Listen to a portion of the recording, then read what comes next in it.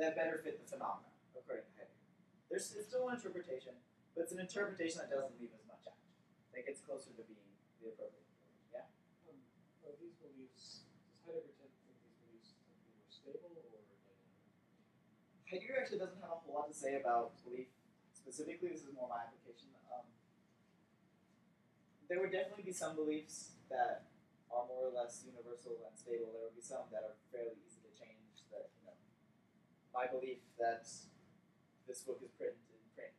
If I had a belief that this book was printed in pink ink, I would open it up, be like, oh, I'm interacting with this, and it is not in fact pink, and that belief would change quickly. So I'm sure there's a range. It's not belief is not something he dwells on a lot. My goal is to use the categories of Dasein and the world and interpretation to understand this idea of belief. And who knows if I did a good job or whether Heidegger would approve. But that's what I'm trying to do. So, real quick, before I let you go, I want to analyze a sentence.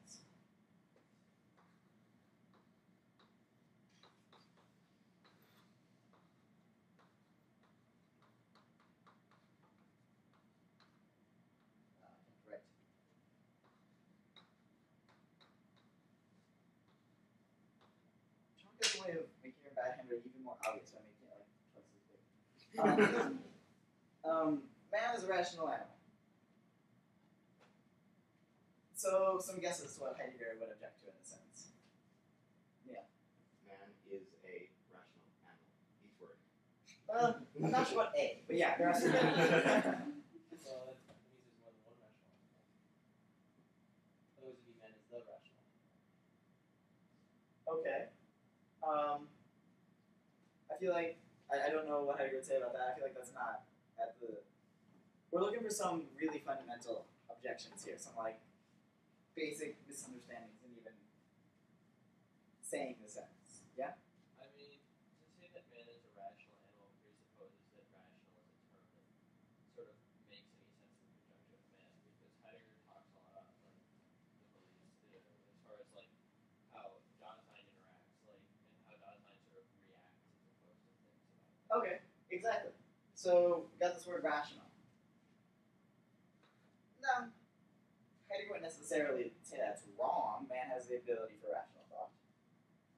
But is that what's fundamental? Not according to Heidegger. What's fundamental is this understanding that Dasein's being is an issue for it, that it can have a for the sake of which, can interact with things towards that for the sake of which. Rational thought falls into that same category. We think rational thoughts because we have some goal in mind, we have something we want to understand, because that is part of what it is to be us. You know, I am a philosopher, Dasein, and therefore part of what I do is attempt to think rational thoughts for the sake of understanding, for the sake of my own being, for the sake of being a good philosopher, Dasein. So, rational, while not wrong, is definitely secondary. That's not a fundamental thing about Dasein. Well, if I understood your lecture correctly, then saying man is a rational animal is the present at hand of man, which isn't what we're interested in. Exactly. Exactly. We're taking this is. Man is a rational animal. We've got the subject with predicate, or object with a predicate relationship going on. Objects with predicates is a present at hand sort of thing. Man is not a present at hand sort of thing. Man is fundamentally Dasein. So to talk about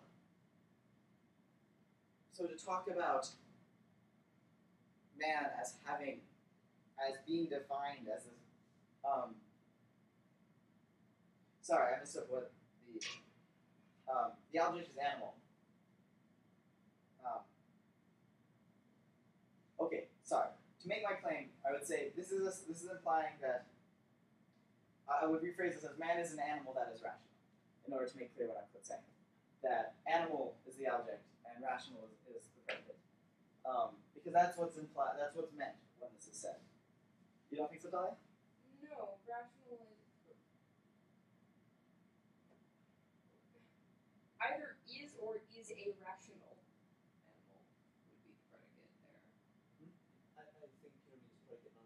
verb, but in the sense of a property. Yeah. I have never heard that terminology. No, it's the start of, say, predicate logic. What I mean by that is that we've got an object with a property. It's the philosophy. Yeah. Sorry, I'm using philosophy Like, to we're objective. just grumbling. So we've got the conception is that we've got an animal, and then we add a rational soul, according to Aristotle, and we get man. Not fundamentally the sort of thing Dasein can do. Dasein can't have predicates because it is not present hand. It's Dasein. So we've got the whole structure of the sentence is wrong. Any other? Yeah? Wait, so does Heidegger say that basically Dasein has no present-at-hand qualities whatsoever? It cannot be interpreted as present-at-hand? You can interpret it as present at hand, sure. Because, like, you could totally say that we're bags of, Yeah, I was flesh gonna say, and like, bones. how would you respond to man as a squishy animal? Again, Heidegger very rarely claims that something is strictly wrong. What he is claiming is that it is not fundamental, that it is an interpretation, and specifically a misleading interpretation. So, man isn't, like, every Dasein has a body. So you could talk about Dasein being an animal. That's not a ridiculous interpretation.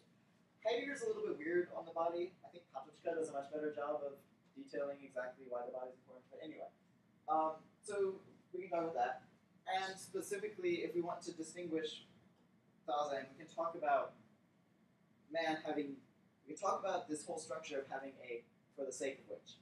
We can interpret that as being having a goal which you rationally attempt to get to. And you can get to something like rationality by interpreting Dasein. So, yes, this is a present-at-hand interpretation of Dasein with certain assumptions and categories built into it. And in that sense, it's not strictly wrong. What it is misleading. Because man, or Dasein, is much more than this. This is not fundamentally what Dasein is. Not necessarily wrong, but not fundamental and misleading. That's what he would say. Okay. Man. This is a relatively present at hand sort of word. What we mean by that is this race of beings placed on here by God or something like that. It's understood as being this sort of like thing put on the world. So you would have problems with the word man, so I mean that's the word Dasein. Yeah? Heidegger believe in God? Good question. I don't think so, but there are a lot of religious Heideggerians, so it's entirely possible to include God in Heidegger. I think he personally was an atheist, but I'm not actually even sure about that. He might not have been. But the general understanding of man, historically, is a relatively present at hand one. It doesn't understand man as being essentially Dasein. So he have problems with the word man. We've already talked about how he had problems with the word rational. He definitely has problems with the word animal, because that's even more present at hand. Basically, he had problems with this whole sentence. And that's why Heidegger is interesting.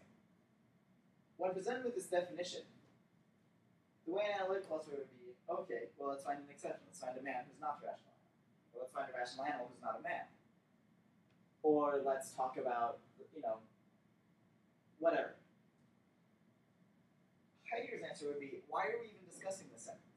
It is exactly the wrong sort of sentence we're talking about Dasein. It is a sentence that assumes Dasein is present at hand, which is about as opposite from the type of being Dasein has to even be useful. And so that's what Heidegger does. Heidegger lays out basically an entire alternate system of understanding us and our place in the world and all of these things that we can use